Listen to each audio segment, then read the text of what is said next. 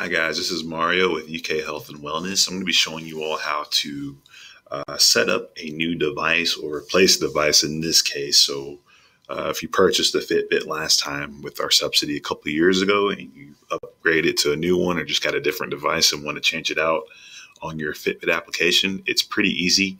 All you need to do is actually just open up the Fitbit program on your desktop or laptop computer.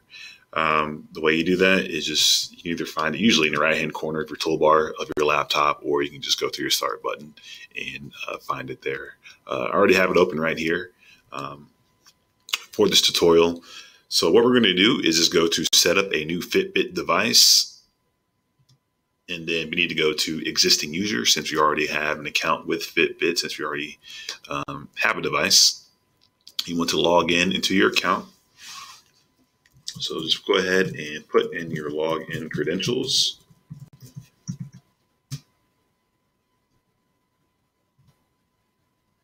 And now it's kind of just asking you which device you're going to be connecting to. So for the purposes of this tutorial, I'm actually going to be using a Fitbit 1.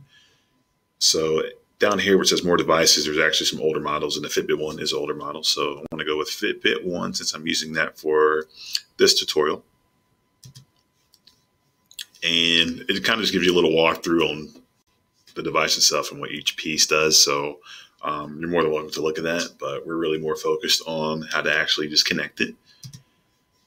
And it's telling me just to make sure that the power is on, that it's charged up, which it is.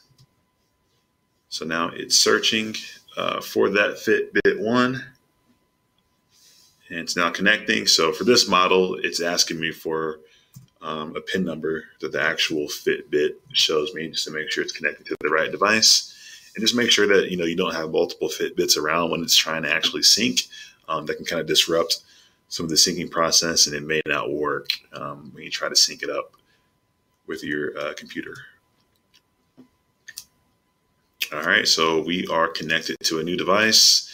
That is pretty much it. Like it says right there, whenever you come within 20 feet of your computer, it'll go ahead and update it. And now it's asking me to just kind of personalize it, which some devices have this, not all of them do, but based on your device, it'll ask you just to put in some information. All right, so that is pretty much it.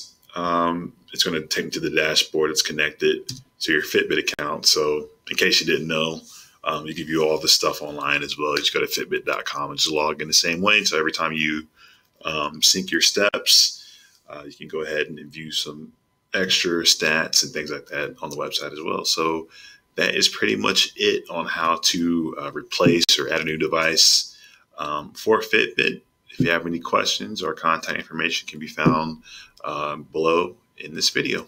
Thank you.